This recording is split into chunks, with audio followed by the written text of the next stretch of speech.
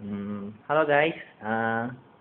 What I'm about to show you today is the project I did for my FYP, for my degree in electronic and telecommunication engineering. Okay.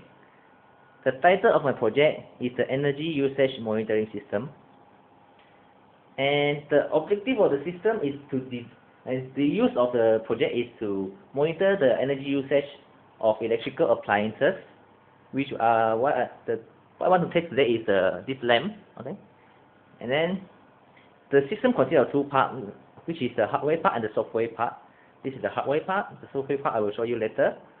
And then so the hardware part consists of sensors, which is the Hall effect sensor, one for voltage sensing and one for current sensing, and a relay circuit. This one is a relay, okay, which will be used to switch on and switch off the supply when required. Okay, and then the signal from the sensor will be sent to the DAQ unit, the USB 6008 multifunctional DAQ unit from National Instrument. Okay, and then the signal will be sent to the computer, and then the software I built will acquire the signal and display the value of the voltage and current, and then other required value like the power factor, source frequency, etc. will then be calculated by the software. And then the software also has the capability to detect error, and the error will then when error is detected, the relay circuit will be switched off by the software, and then the relay circuit is controlled by the digital output from the DAQ unit, which is controlled by the software. Okay, and then the software also can the system also can be accessed remotely using the Windows remote connection, which enables the system to be connected be controlled locally, which is within the same building through LAN or through internet. Okay, basically you can access the system anywhere around the world. Okay, so I will start the software. You can see software. Okay, this is how the software look like. Okay, and then there is four graphs, as you can see over here.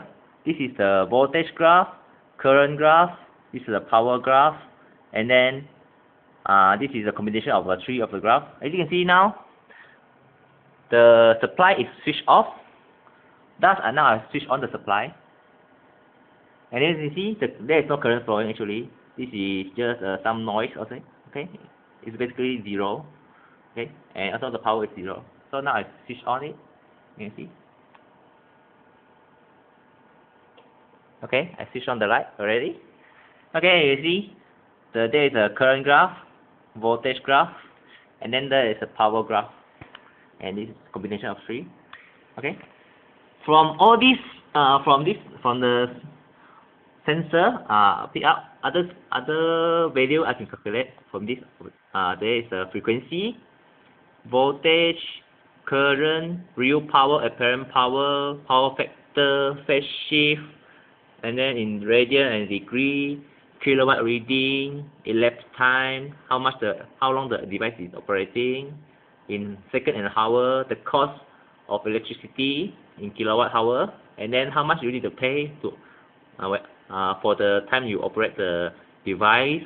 And then also the system has a database to store the measurement data. You can click save to save the data, or you can, when you click stop, also the data will be saved.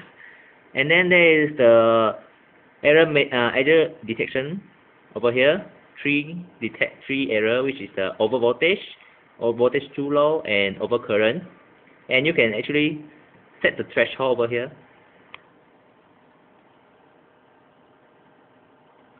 The threshold value, you can set it. Okay. Extra information, the time and date, and new voltage for the sensor. Okay. For the voltage, the Hall effect sensor. Okay, you can see over here.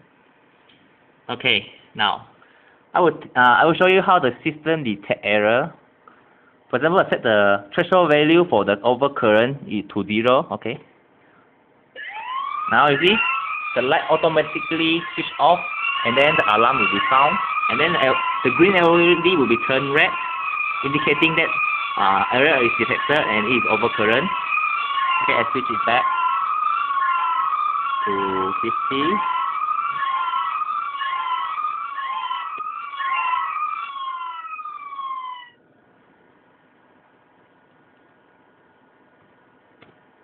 Okay, so the alarm is disabled, so I can turn it on again.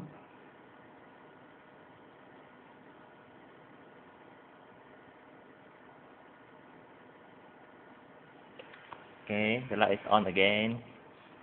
System running again. And now I'll show you the database, how it look like. I store the database in my document, in the energy usage monitoring folder, and then there's two data I can store. One is the error report, which show when error is detected, it will automatically save the data, and then the save data when you save the measurement. Okay, here's how it looks like. You can store frequency, voltage, all the data required, measured data. Okay, and then it's also record the time and the date the data is being recorded. Okay, this is a measurement data, and then for the error, you can see the error is stored in different notepad file. For example, this one. Okay, this shows that there is three error. Okay, 0 indicating there is 0 indicating no error, 1 indicating error. So first one, you see there's one, so over voltage is detected. Okay, and then you see the voltage too low, over current. Okay, not detected. Okay, and then the time and date, the error occur.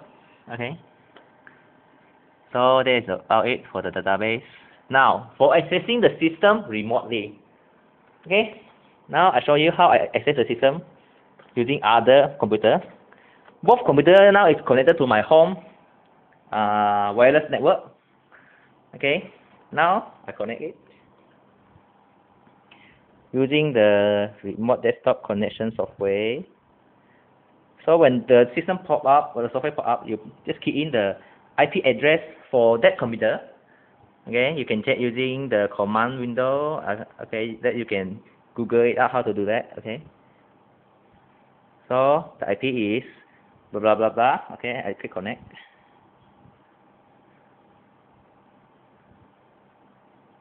So now you key in the username, password. Okay,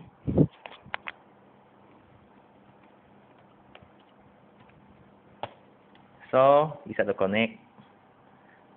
Okay, now you see I can use the software over here, so that computer will be locked off. Okay, so I can now control the system using this laptop. For example, I've switched off the line. You can see.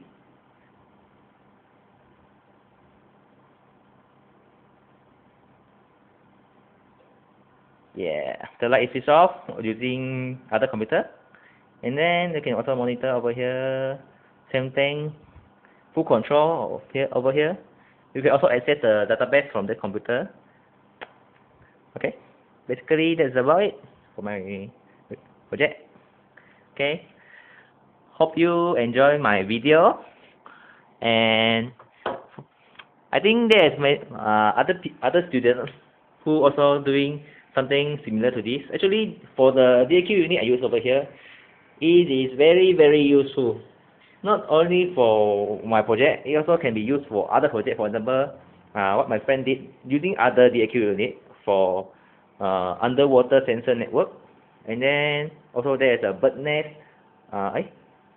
fish farm monitoring system, I think, wireless network monitoring system. Okay, so if any of you want to do a project about control and monitoring system, I think you should be using something like this. I suggest, not you should. Okay, I suggest. It's a good thing. This one is the cheapest model. lowest end model from the National Instrument. If you buy yourself, I'm from Malaysia, so if you buy yourself in Malaysia, it will cost you around 500 ringgit plus, okay, from the internet, from the National Instrument website. But this is bought by my faculty through vendor, and then I don't know how, okay, but the price ramped up to 900 something. But this is not our business because it's paid by the faculty, so not a problem for me. So, okay, that's all. Thank you for watching. Bye bye.